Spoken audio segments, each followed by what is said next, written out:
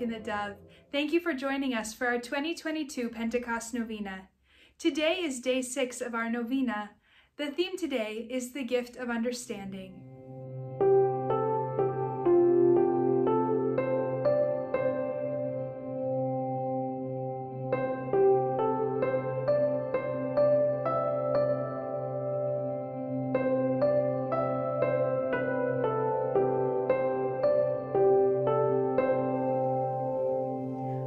Sometimes people ask me to pray with them because they want to know what gifts they have.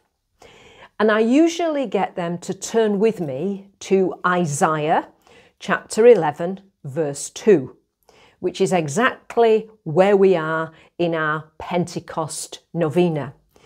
There we have the sevenfold gifts of the Holy Spirit, which are permanent, and they're given to us for our sanctification. They're often associated with the sacrament of confirmation. So friends, we have been given these gifts of the Holy Spirit. And during this novena, we're thanking God for the gifts that we have received. We're taking time to reflect upon them, to maybe unpack them a little bit more. And we're asking for the grace to go deeper.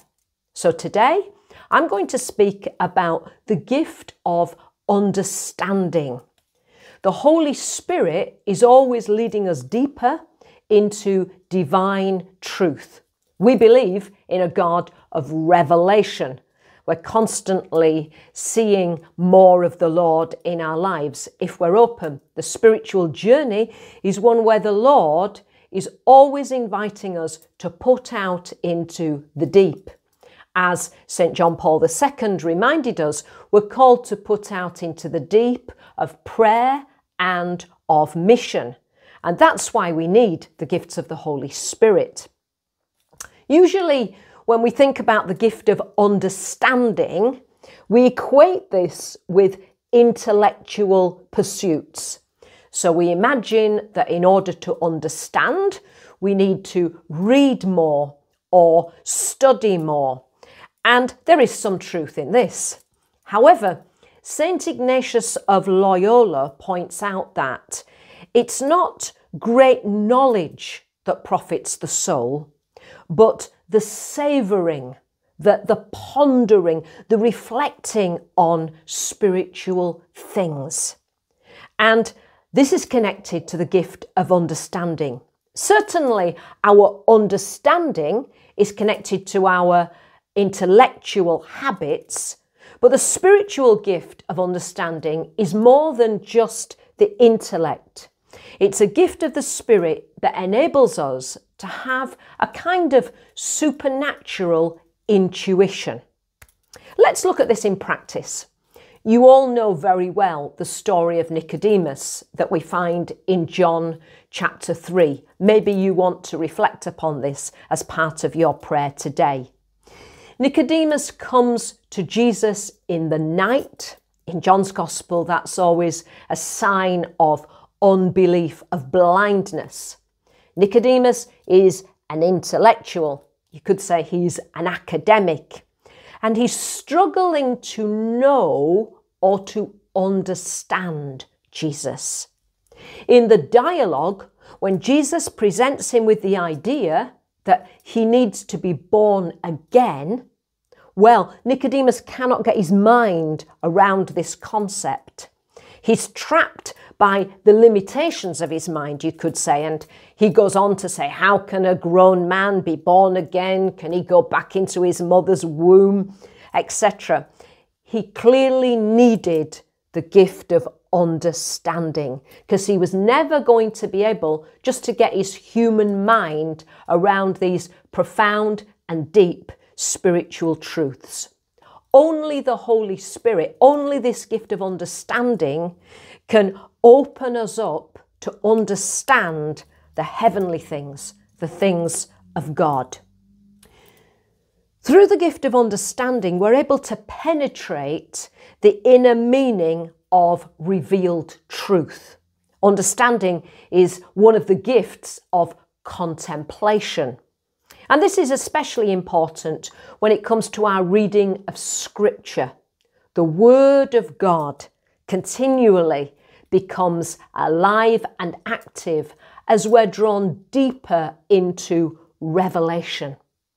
This is what St. Paul refers to in 1 Corinthians 2, verse 9, when he says, "The things that no eye has seen, no ear has heard, things beyond the mind of man, all that God has prepared for those who love him." The gift of understanding enables us to embrace the call to live in the newness of life of the Holy Spirit. And our faith then ceases to be sterile, and we're inspired towards a way of life that bears testimony to the faith that is within us, faith alive in the power of the Holy Spirit. So I encourage you to embrace more fully this gift of understanding. The gift is given so that we might be holy, we might grow in holiness. In the Beatitudes we read, "Blessed are the pure in heart, they shall see God." The Holy Spirit purifies us, cleanses us in order to build understanding and to transform our vision, our narrow vision, so that we can see more clearly the things of God. The Holy Spirit wants us to have a wider perspective. In Mark chapter 10, we meet the blind man of Jericho. He jumped up and he went to Jesus. And when Jesus says to him, "What do you want me to do for you?" he says, "Master, let me see again." This is the call for each one of us on this day of our Pentecost Novena. Lord, give me the spirit of understanding. Help me to unwrap this gift more fully so that I may see again. And you know, that blind man, when Jesus says to him, "Go, your faith has saved you," immediately his sight returned and he followed Jesus along the road. The blind man was not only healed physically, but he was healed spiritually because he began to follow Jesus.